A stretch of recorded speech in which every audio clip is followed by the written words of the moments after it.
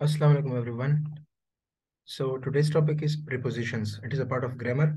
The thing is कि मैंने ये पहले से लिख लिया है क्योंकि अगर मैं सॉफ्टवेयर पे लिखता ना तो बहुत टाइम लगता है क्योंकि ये सब लिखना फिर समझाना फिर उसके साथ साथ एग्जाम्पल लिखना one video could take like up to 30 minutes instead मैंने सब लिख लिया और ये मैं आपको दे भी सकता हूँ because I could just copy this and paste it in the description से मेरे तो आप लोगों को नोट्स बनाने की जरूरत भी नहीं होगी तो आपका टाइम भी बच जाएगा.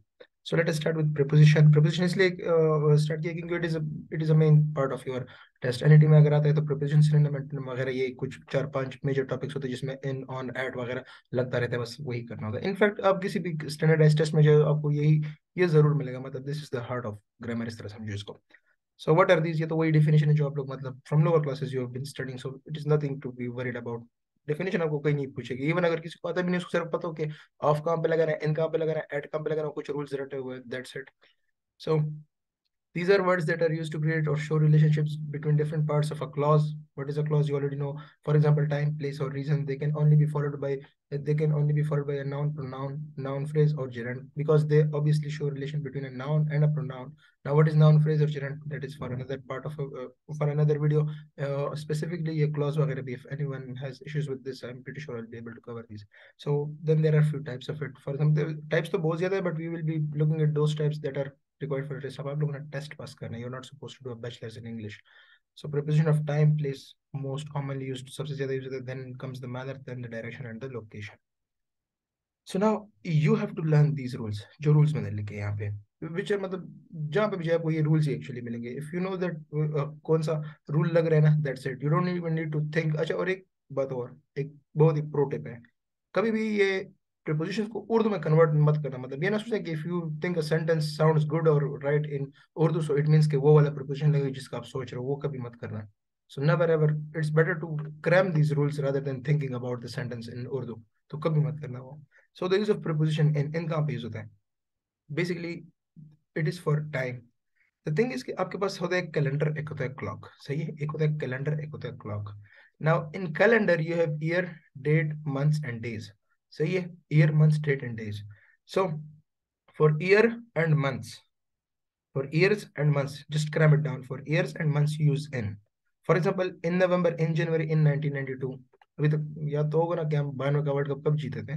सो जस्ट रिमेंबर दिस कि जब भी आपके पास ईयर्स और मंथ्स हो, you just need to put in.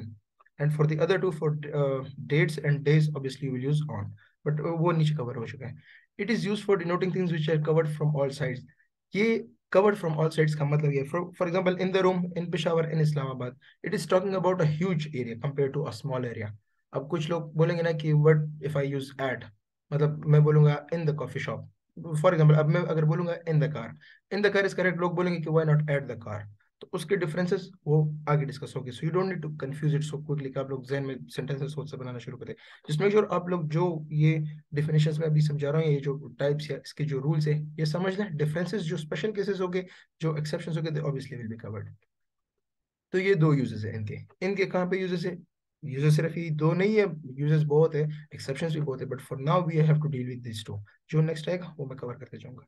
The preposition in is used for years and months, and for example in नवंबर, जनवरी और 1992. And it is used for things which are covered from all sides. कभी आप लोगों को मिल जाएगा कि 3 dimensional surface, तो 3 dimension, हमारी दुनिया 3 डायमेंशनल सरफेस ही है, तो ऑब्वियसली उसकी बात कर रही है.